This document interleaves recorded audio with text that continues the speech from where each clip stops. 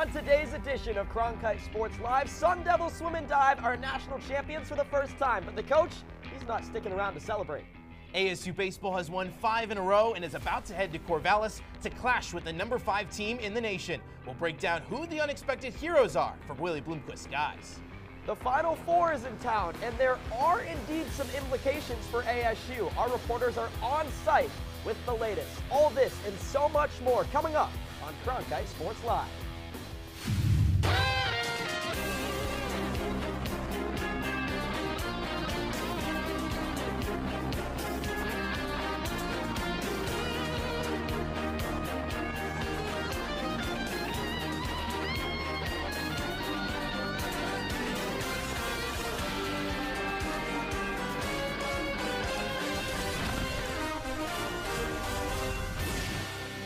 The center of the sports world is the Valley of the Sun, and we're going to be here to break it all down for you. Welcome to another edition of Cronkite Sports Live. Max Cepeda alongside Ben Paris. And Ben, I got to admit, we've been here nearly 2 years, but it seems like every year there's always some big epic center event that takes place in this city. I got no complaints. The Final Four this weekend, we get the World Baseball Classic, the Super Bowl last year, but this week some national championships are in Tempe as well. Absolutely, because for the first time in 7 long years, there is a national championship coming to Tempe as men's swim and dive was able to finally secure its first program national championship. You can see right there the team score of 523.5, nearly 90 points more than every other program at the national championships. 7 individual titles, 3 NCAA records set, and 9 school records were set. For more on how the national championships turned out for the Sun Devils, we'll send it over to Ben and our swimming insider, Casey McNulty. We're proud to welcome in our WCSN swimming insider, Casey McNulty, who was in Indianapolis tracking the national championships. Casey, you were there. You saw it with your own 2 eyes. How did the Sun Devils pull away for their first ever national championship? Yeah, so day 1 was a bit of a rough start for the Devils. They came into the meet as a top seed in both relays that day, and they snagged 2nd place. Now that was a bit of an underwhelming performance, so they took that momentum from day 1 and they turned it into energy for day 2. So we saw Leanne Marchand break that NCAA record in the 500-yard freestyle, and we saw multiple other Devils in those final events, which racked up some big points for the team to take the lead. Moving on to day 3, we saw the Devils break that 400 medley relay NCAA record. It was also the first national title in history for ASU in a relay event. Keeping that momentum from day 3 on to day 4, Zalin Sarkani started out the night with a national title in the 1650-yard freestyle. He was the first Sun Devil to do so in that event, and Leanne Marchand carried that momentum in the 200-yard breaststroke to claim a national title. So did Karoon in the 200 fly, and then the 400 medley relay again. Sorry, I messed up. No, it was a 400 free. It's okay. Damn! It's okay. Ugh. You're good. My bad.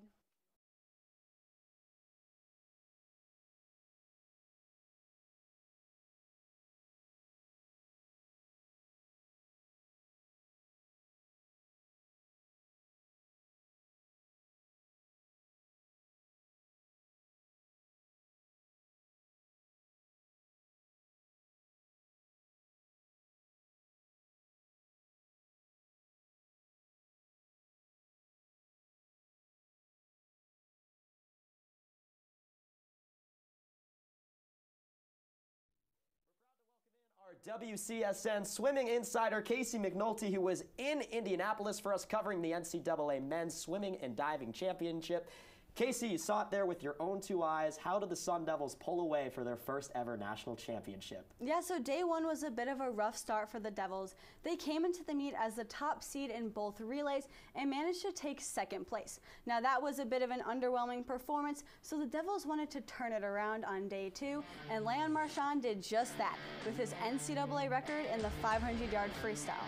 Moving on to day 3, the Devils set the NCAA record in the 400 medley relay. It was the first time ASU had ever won a relay title, and they carried that momentum onto day 4, again setting another national record title in the 400 freestyle relay. Now, Zalon Sarkani started out that night with a national title in the 1650-yard freestyle, and Leon Marchand carried that momentum into the 200 breaststroke, and freshman Ilya Karun again carried that momentum into his 200-yard butterfly race to top off the night and give the Devils that national title win. It seems like they always do it with dominance, and they always find a way to set a new record along the way. The last time we had you on the show, we talked about some of the individual standouts at the Pac-12 championships. Who was it this time at Nationals? Yeah, so freshman Ilya Karun really had a breakout performance in that 200-yard butterfly. He didn't have the best meet leading up to that event, but he really turned things around, and he managed to get his hand on the wall first right there.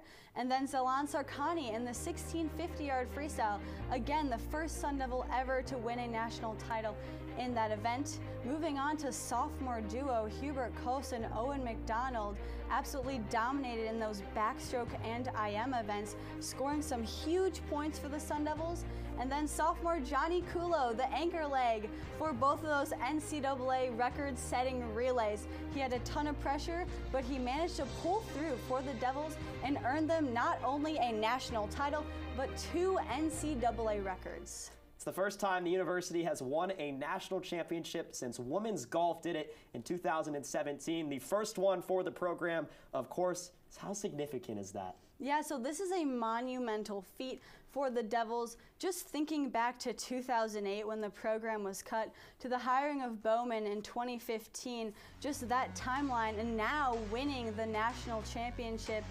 I don't think anyone at ASU would have thought that this was possible years ago, and now we know ASU is under new management for swim and dive with head coach Herbie Bem. So this is definitely a new era heading into the future without Bowman, and Bem can really shape the team into what he thinks it can be in the future. You mentioned the new head coach, and that's because Bob Bowman announced on Monday as the new director of swimming and diving at Texas, a position that was created just for him. And it seems like not all the Sun Devil swimmers knew that he would be leaving the program. Zalon Sarkani telling Hungarian media this week that, hey, we didn't know this was going to happen. At home, more people can think that they're in the picture and therefore also see the future. I am surprised because we, the members of the Arizona State team, they were also surprised by the announcement of Bob Bowman, whose eyes were clouded and maybe teary when he stood before us. Of course, you can guess, but the situation is still so unclear that we can't see far ahead either. Also reporting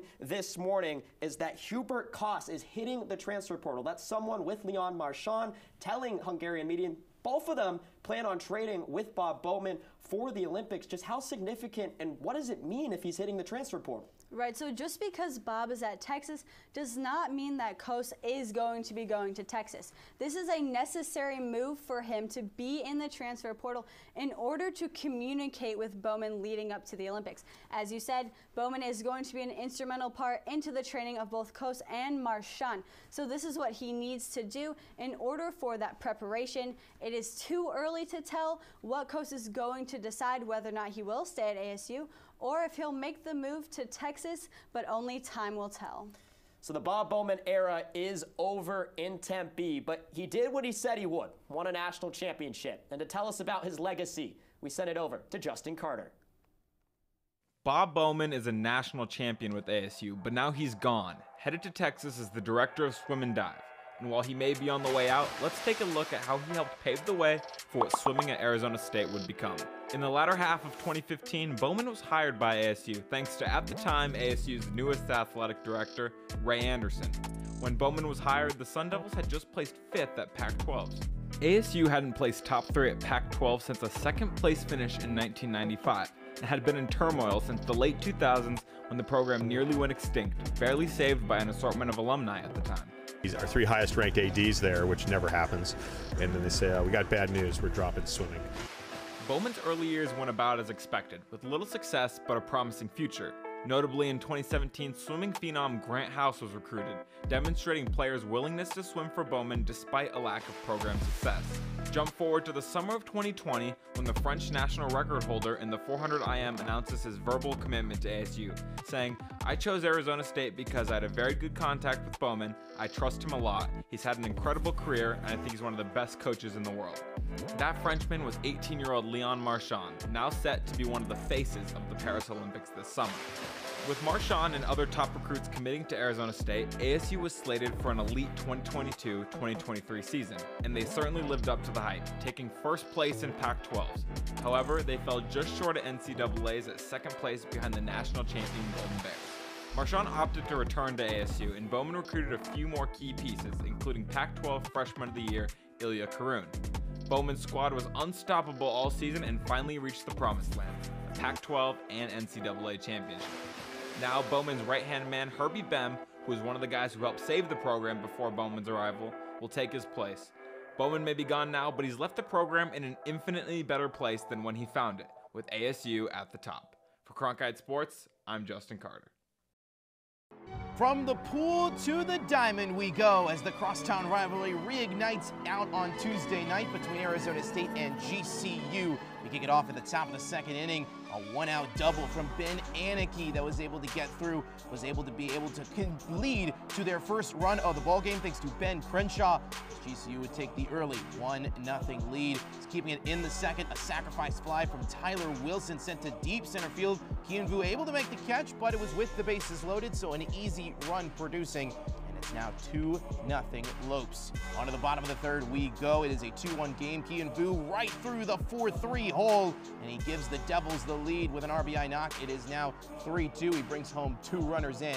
As it still remains 3-2 in the bottom of the third, and now an opportunity for, with runners in scoring position, Josiah Crumwick able to put one down the left field line and extend the lead. It is now 5-2. You can see Vu bouncing down those bases as he's able to come home. Bottom of the fourth, ASU now up 5-2, and Nick McLean once again into left, able to get one past the shortstop and gets the RBI, scoring Steven Ondina.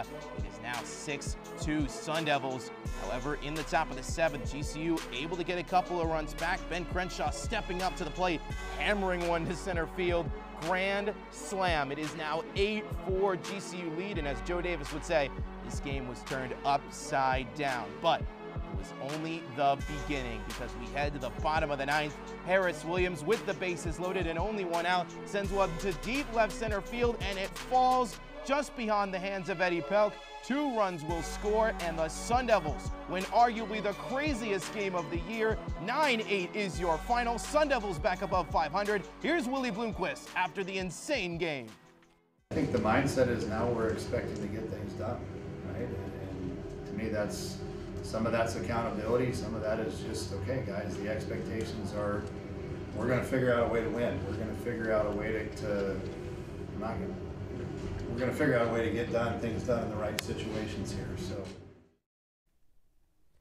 the longest winning streak of the season for ASU has been fueled by players stepping up from the bench and stepping up to the occasion in the big moments. To tell us who's been heating up in the dugout, here's WCSN baseball reporter Gabby Chernoff. ASU's bench has been hot, propelling the Devils to a 5-game win streak to get their record back above 500. Head coach Willie Bloomquist's utilization of 3 players have been a catalyst for the Sun Devils' recent successes. Kian Vu, Eamon Lance, and Mario DeMera are burning off the bench. Vu made an incredible diving catch to secure ASU's first series sweep of the season against Cal last weekend and has been dominating at the plate. ASU has won in 6 of his last 7 starts, and in those 6 he recorded at least 1 run and a hit. That, along with his .429 batting average, has earned him high praise from Coach Bloomquist, who says that he'll be getting a lot more playing time. Eamon Lance is a graduate transfer from Santa Clara who was regularly in the starting lineup for the Broncos. He started just 3 games for ASU, nailing home runs in each of his first 2 starts, all of which have come in the past week, and all were ASU wins. Lance has expressed that it's been frustrating not playing, but that's fueled him even more. Bloomquist says he respects that competitive energy, so don't be surprised to see number 7 in the starting lineup more consistently. Mario DeMera, another transfer out of San Francisco, went 5 for 12 last weekend against Cal, had a grand slam in Game 2, and ended the weekend with his first 6 RBI. With those big numbers in just 3 starts, Bloomquist will likely keep him in the starting lineup to fuel ASU's offensive flame. With the potential of those 3 players fully unlocked, the Devils will look to keep the win streak alive this weekend at number 5, Oregon State. For Cronkite Sports, I'm Gabby Chernoff. It's a big week for Sun Devil baseball and softball as they each get ready for Pac-12 series against top 5 opponents. To break it down, we start with Parker Porrell in baseball's matchup against the number 5 Beavers from Oregon State.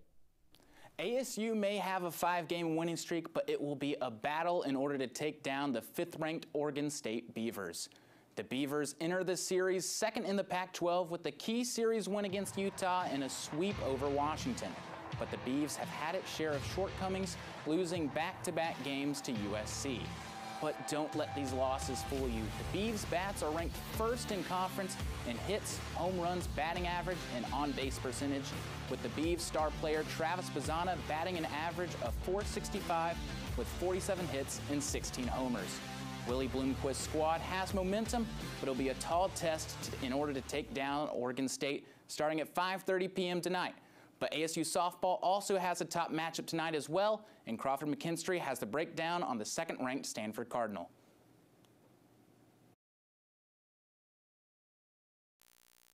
As Pac-12 play intensifies, the Sun Devils have another tough series ahead against number 2 Stanford beginning tonight at 7. The Cardinal boasts an 8-1 conference record, which is the best in the Pac. Additionally, Stanford has defeated 9 top 25 opponents this season. The Cardinal are led by one of the best pitchers in the nation in Nigeri Kennedy. The sophomore has an astounding 0.52 ERA and 172 strikeouts this year, both of which lead the country. Stanford is focused on defense and rarely let opponents gain momentum at the plate, as the Cardinal have prevented opponents from scoring entirely in 13 of their 28 wins this season. Stanford's deep roster has seen many different pieces step up in each of their wins this year, and the Sun Devils will have their hands full against them this weekend. Back to you guys at the desk.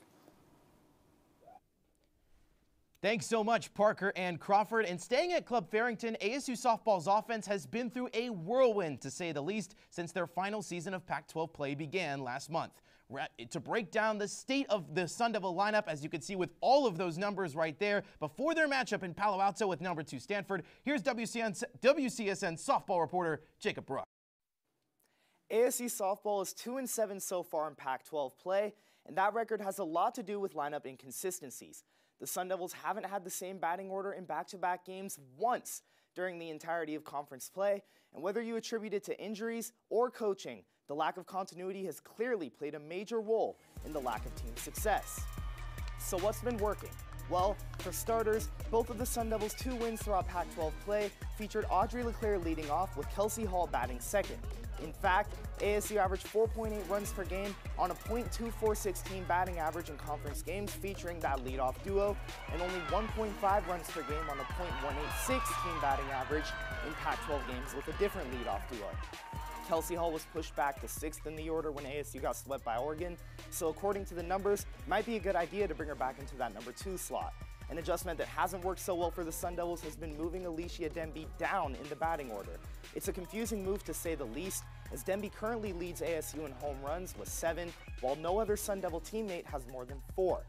In the 20 straight games before Pac-12 play that featured Denby batting within the top 4 of ASU's order, ASU averaged 6.9 runs per game, with a .336 team batting average. The team's numbers have suffered since Denby dropped in the order, as ASU is only averaging 3.38 runs per game on a .244 team batting average. The Pac is an unforgiving softball conference, so these small lineup changes can be the difference between wins and losses. Maroon and Gold fans have to hope that Megan Bartlett has been crunching the numbers, as ASU has a tough series against number 2 Stanford that kicks off tonight at 7 p.m. Guys?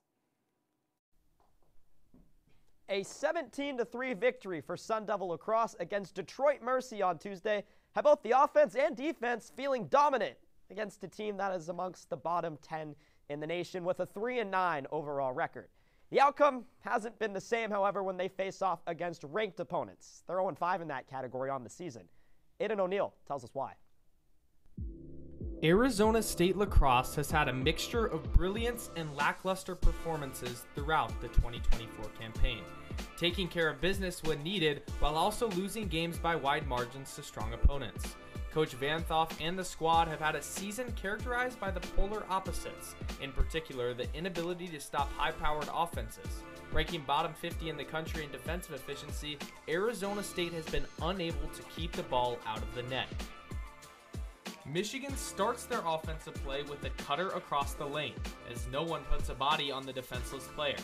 This results in the help side of the defense being vacant, allowing for a one-on-one opportunity where the Wolverines put it in the top right corner.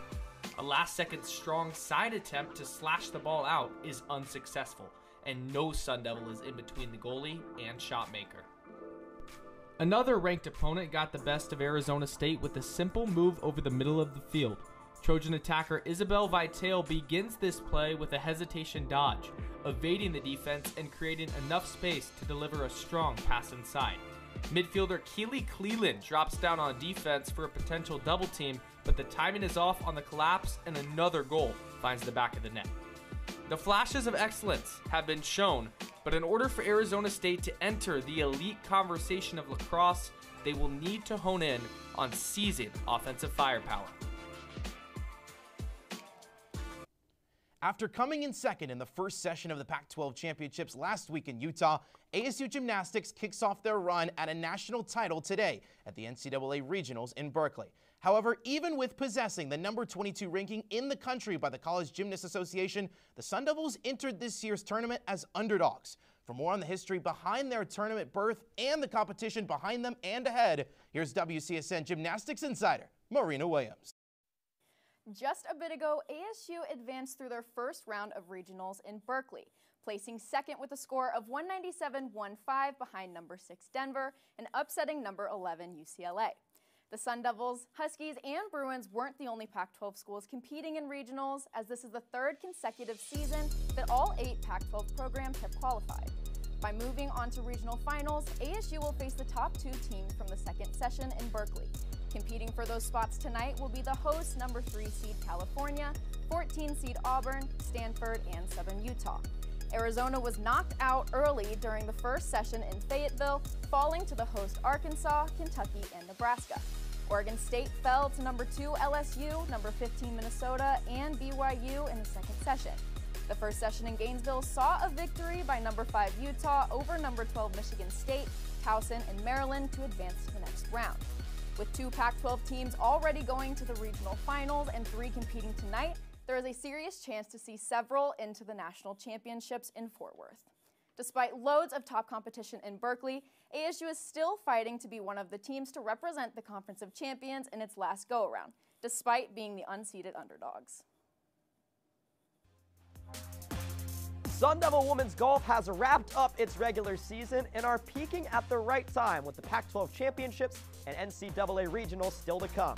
Prior to the postseason, Arizona State finished with 2 team victories at the Darius Rucker Intercollegiate on Hilton Head Island in South Carolina and the Dr. Donis Thompson Invitational in Hawaii, where the team set a new 54-hole scoring record with its 42 under par total. They wrap things up on Saturday at their home event, the Ping ASU Invitational, climbing up the leaderboard 6 positions to claim a Head coach Missy Farquet is pleased where her team is after failing to qualify for the NCAA championships last year.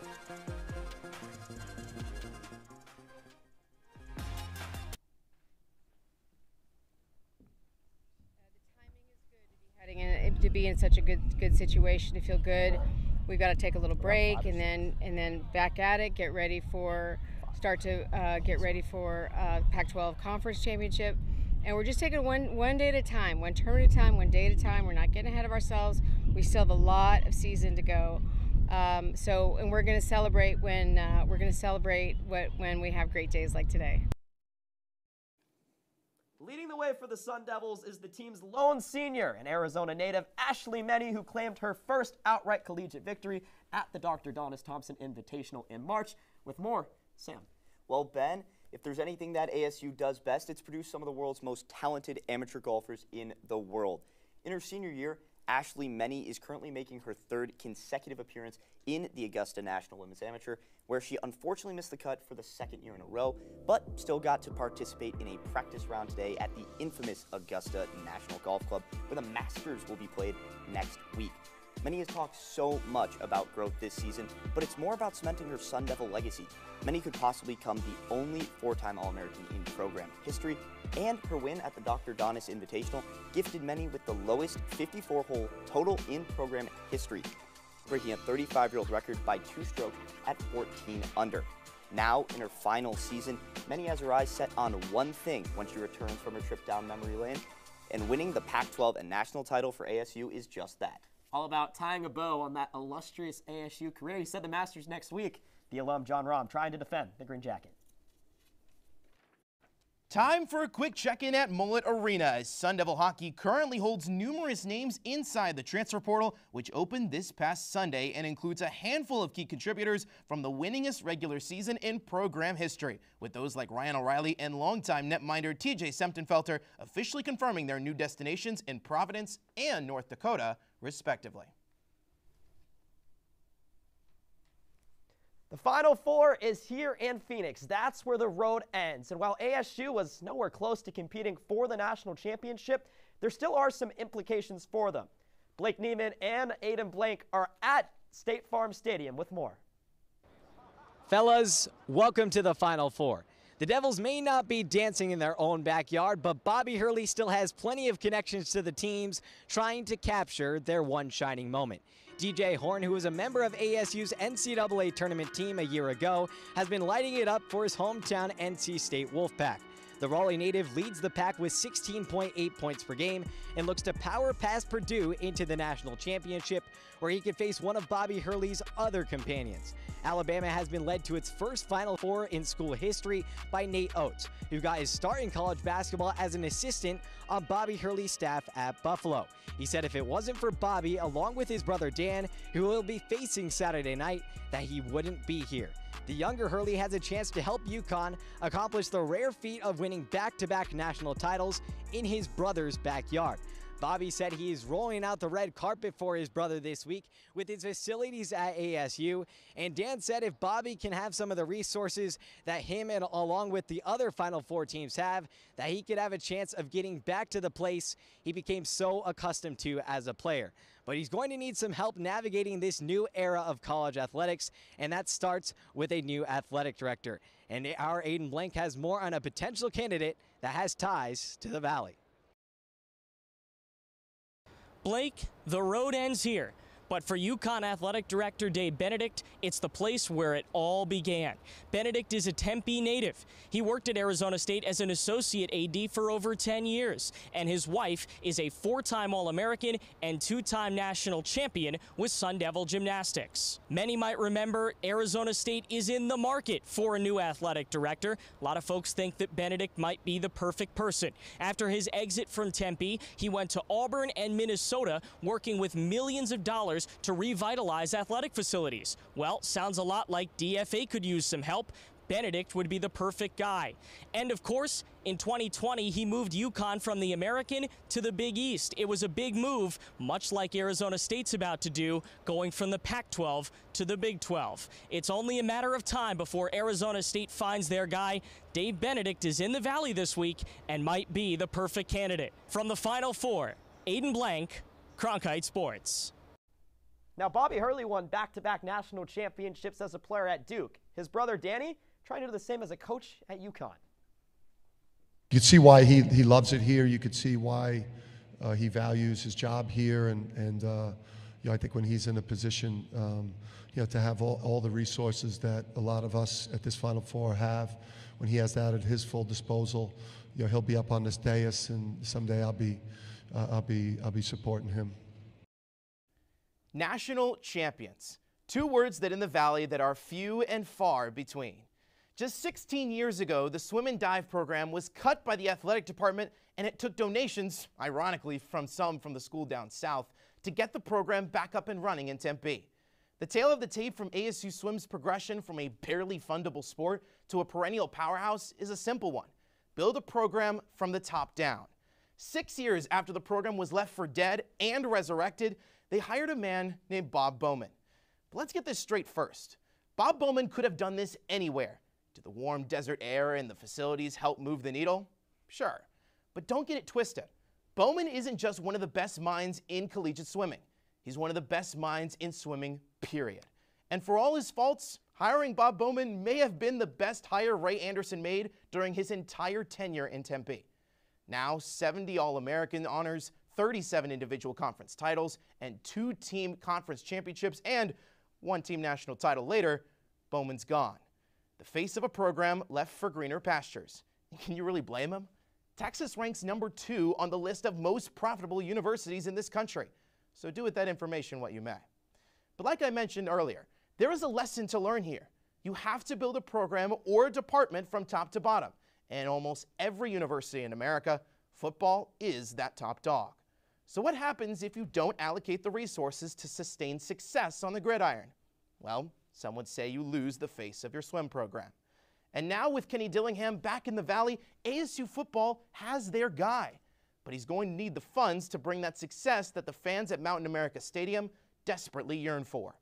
The days of universities building pillars of social morality are over. What matters now are the stacks of green that line the pockets of the powers that be. And a microcosm of that, the days of simply recruiting and winning are over. The name of the game now is to recruit and retain. And in the case of Bob Bowman, ASU fell short. Again. And that's the way it is. Time for top plays. Last Friday night, top the 3rd inning. Rodney Green Jr. crushes one to right, but Nick McLean makes the play at the wall, robbing a home run. ASU goes on to win 10-9 and sweep the series. Number 2, we go back to that illustrious night on Tuesday. Bottom of the 9th, Harris Williams to left center field, just over the glove of Eddie Pelk, walking it off against the Lopes. Brandon Compton and Kian Vu coming home to score. Sun Devils win it 9-8 and are back above 500. And why not one more time? The first national championship for Arizona State in 7 years. The Devils celebrating their win in Indianapolis. The 2024 NCAA Men's Swim and Dive National Champions. That wraps up our edition of Cronkite Sports Live. For Max Cepeda, I'm Ben Paris saying so long. We'll see you again next week right here from Studio 6.